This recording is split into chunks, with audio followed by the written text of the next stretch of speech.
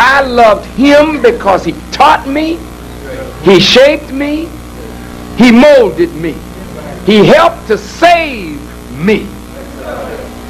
And as long as he loved the Honorable Elijah Muhammad and worked for that man, it didn't matter what he thought about me. And it really didn't matter what nobody thought about me as long as you thought well of him. Yes, sir. That's right. Oh, listen. That's right. Yes, sir. Times have changed. Yes, sir. And many of us have changed. I remember, brothers and sisters, when Allah blessed us with 70,000 people at Randall's Island. The Muslims, the followers of the Honorable Elijah Muhammad. This flag, the sun, moon, and star, was flying from every pole at Randall's Island. And 70,000 blacks and Hispanics were in that place that day. We came back in September. That was in May. We came back in September and had 40,000 for a straight lecture in Randall's Island. I remember calling the Honorable Elijah Muhammad on the telephone, and I said, "Dear Apostle, it looks like we're going to capture New York for you, sir. And as Allah is my witness, he said these words. He said, brother, the time is soon coming when you may go to the mosque and you may not find a believer there other than yourself.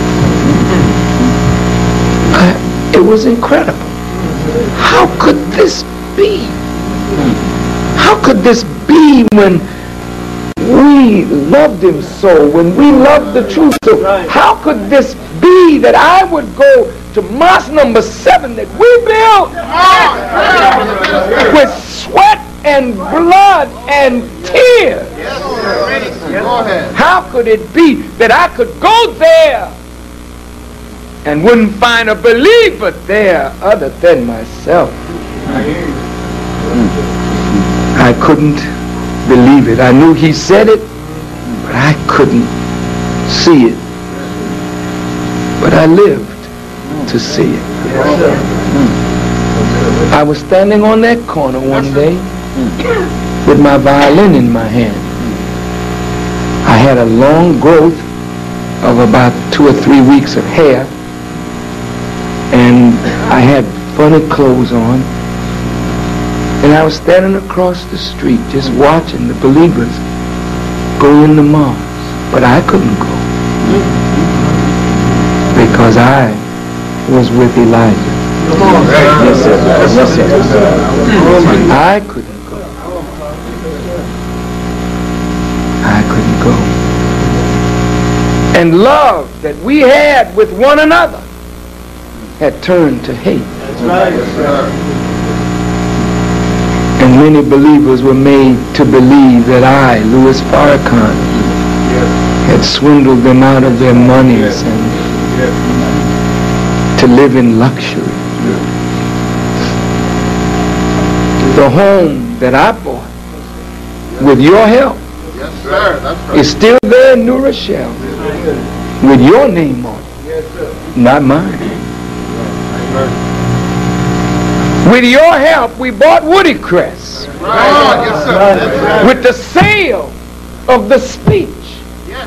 From that May speech at Randall's Island, we raised enough money to buy Woody Crest. And we would not have bought Woody Crest if it were not for that brother, Takbir, James X, who was there as an orphan, as a little boy. And we bought that place on his suggestion. I left this city with you all with thousands of dollars of property. Millions of dollars of property.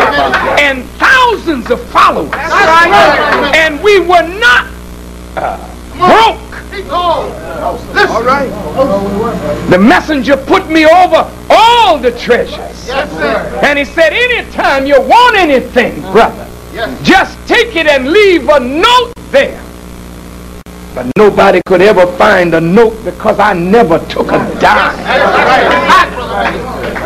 I love this work. Yes, sir. That's right. And I love you and your sacrifice for this work. We love you, sir.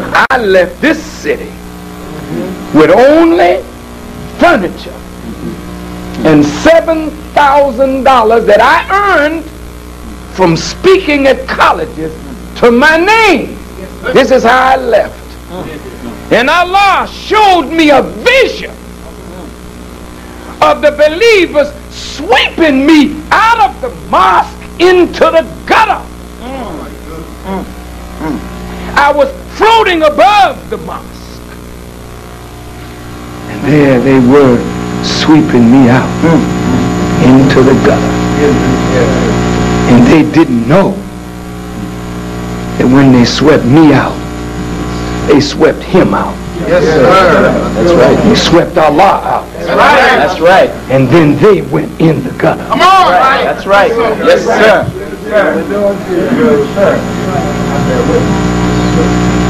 I grieve today because Yusuf Shah could be alive right now. Yes, sir. He didn't have to die. The Savior told us that when the scientists wanted to die, they started eating 3 meals a day. Come on. Yes, sir. Teach. You don't look the same as we used to look Come on. when you don't carry out the discipline that we were taught by the Honorable Elijah Muhammad through Yusuf Shah. Yes, sir. When we break the discipline, we go out of life into death. Yes, sir. All right. Teach, dear. Teach.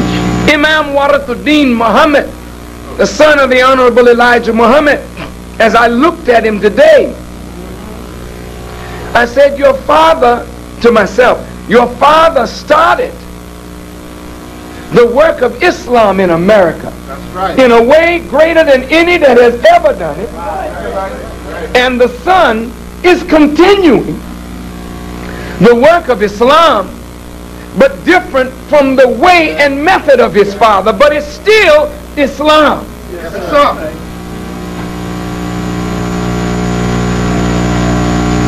And as he was saying the prayer, I looked at my brother. We were young men together. He was such a beautiful and handsome man. And all of us that were students of the Honorable Elijah Muhammad, our hope was in him. Yes, sir. His great brother to his left today, or really to his right as he stood up, Assistant Supreme Captain Elijah Muhammad Jr. Yes, sir. Any of us who know that Raymond Sharif and Elijah Jr., their chief operator, was Yusuf Shah. Right. He was the most loyal man to the family of the Honorable Elijah Muhammad.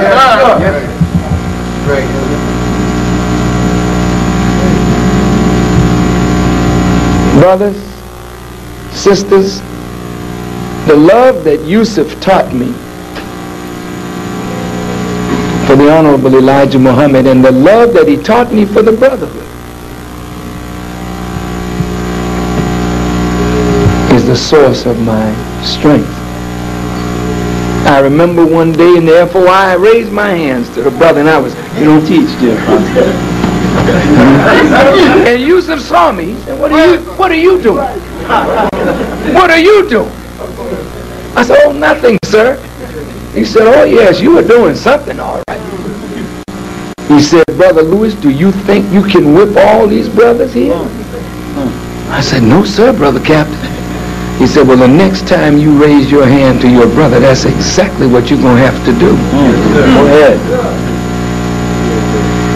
That man made it so that to raise our hand to our brother, even in play, was sin.